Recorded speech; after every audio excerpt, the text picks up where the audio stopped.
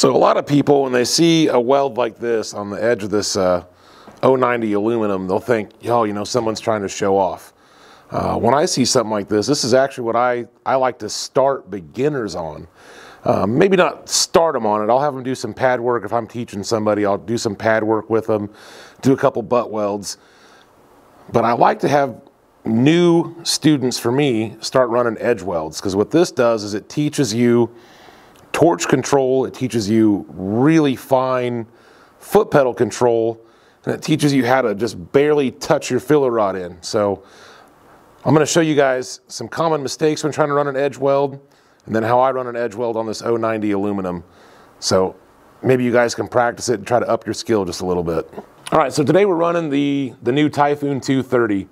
I'm not going to dive into all the deep settings, but we're running pedal, high frequency start, 101 amps. This is about double what I'm actually going to use. We did a little test run earlier, running about 48, 49 amps.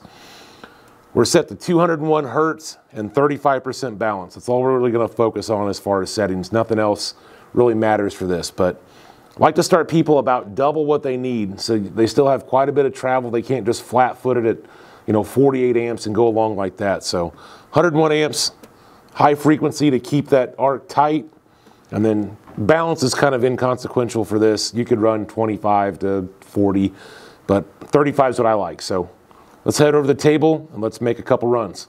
So as a practice exercise, the three things that this really helps you with that I think are important, it's going to really make you watch your arc length. You start arcing out, your arc's going to get unstable, it's going to melt this edge away. So keeping a consistent tight arc length.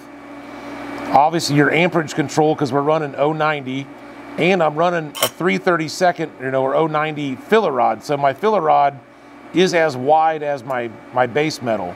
So this is going to teach you tight arc length, good foot control, you know, being real stable as you move, and then also really tight filler rod control. So it's kind of emphasizing all the key factors into one exercise. All right, so we're going to do a couple bad runs. The first one we're going to do, it's kind of the main mistake I see, you know, beginners make, is they'll flat foot hard into it, and they're losing control with the foot pedal. Their foot's all over, up and down, up and down. So we'll make a run like that. That way, if you're kind of having these results, you can kind of compare it with this run. Here we go.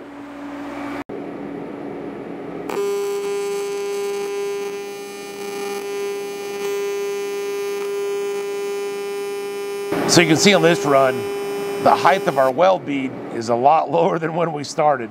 They're running way too much amperage. You know, I kind of long arced it and show you that it just starts really melting the material away. That ups your voltage as you go up in torch height. So it really starts melting that material away quickly.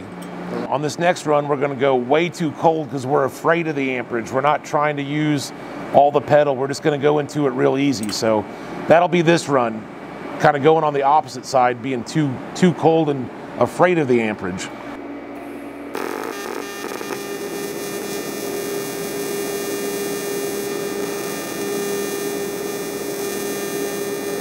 You see, I'm not having enough amperage to melt my filler rod in. Get all stringy. It's not wanting to melt in at all. It's just sitting right on top.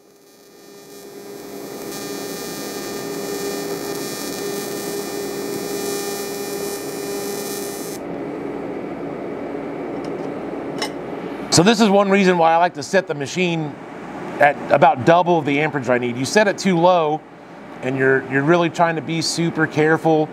You know, you're not using enough amperage to even get this filler rod to melt in properly. See, it's really sitting on top here. It was super stringy on the arc shot. It was kind of melting the filler rod. It was pulling it away. So it wasn't really melting it in. So this is the other, kind of two extremes. I either see people run way too hot and flat foot it, or they try to get way too cold because they're afraid of the amperage. So before I show you guys how to properly run one of these edge welds, I'm going to show you running at the correct amperage, but long arcing. So what this is going to do, it's going to start melting the filler rod before we can actually get it onto the plate. We're still going to run a pretty decent little edge weld, but you're going to see it's real chunky. It's got a lot of peaks and valleys to it. It's not the real tight, you know, nice uniform bead we want. So let's check that out real fast. So you can see we did get this nice edge weld. We weren't, you know, the filler rod was melting in a little bit. We didn't burn down. We're at the same height as when we started. But you can see it's very chunky, very ropey. And that's because that filler rod was kind of melting off before we got it to the puddle and was just kind of dropping into the puddle and setting on top. We didn't have that real nice tight, you know, real nice tight bead like that. So now we're going to make a proper run at the right amperage, the right torch height, and the right amount of filler. All right, so here we made a pretty nice run on this edge weld. We maintained a very nice, consistent torch height. My filler got stuck a couple times, but I'm human. But for the most part, it's a very uniform bead. I picked up my travel speed and my amperage down here at the end a little bit to show you that you don't have to just barely dap it in. You can go up on amperage and work on fast feeding your filler in there. This is also really good practice on your terminations. You can see my termination here is still at the same height as the rest of the bead. It didn't, you know, arc or peak up. It didn't sink down from adding too much amperage and not enough filler. So that's why I really think this is a super good training technique for guys starting out.